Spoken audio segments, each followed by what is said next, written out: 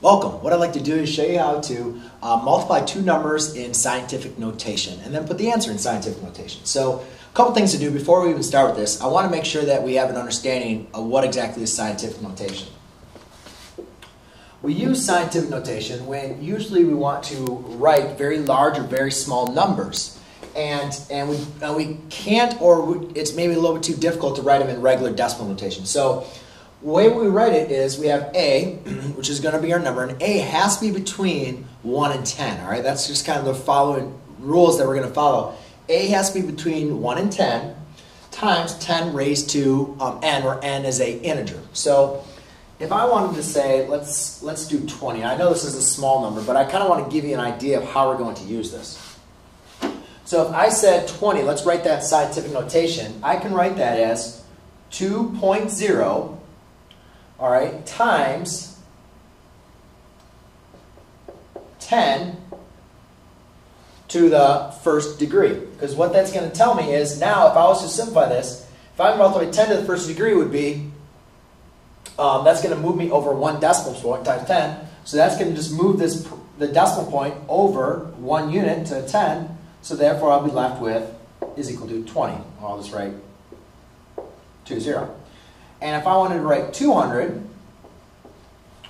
then I have to write 2.0, or I have to at least, that A has to be between 1 and 10, and now I'll just write 10 to the second power. Because now for me to get 200, what I'll have to do, 2.0, I'll have to move my decimal point over 2 units, and that will give me 200. And it's going to work the exact same way if we have negative exponents as well. So to figure out what we're going to do, what we need to do is we need to, when you're multiplying scientific notation, we want to make sure that we multiply our A's times our A's. And notice these are both 8.5 and 2.8. Those are both between 1 and 10. I'm going to multiply them, and I will get 23.8. You can go and check your work.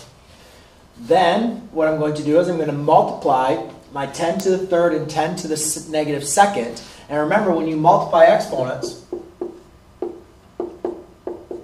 we add their exponents, right? When you multiply numbers, you multiply numbers with the same base and exponents, you add the exponents. So therefore, I get 23.8 times 10 to the first power.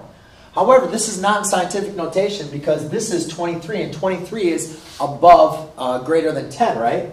So what I'm going to have to do is, see, I want my decimal point to be right here. Well, I need to rewrite this as 22.38.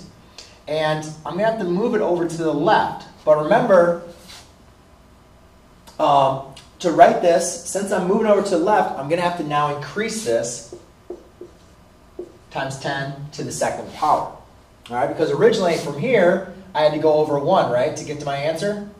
To times 10 to the first would give me this answer. Well, now, since I'm moving it to the left, I'm going to have to move over 2 units. So that's why I'm going to write 2.38 times 10 to the second. And that is how you'd write that multiplication problem in scientific notation. Thanks.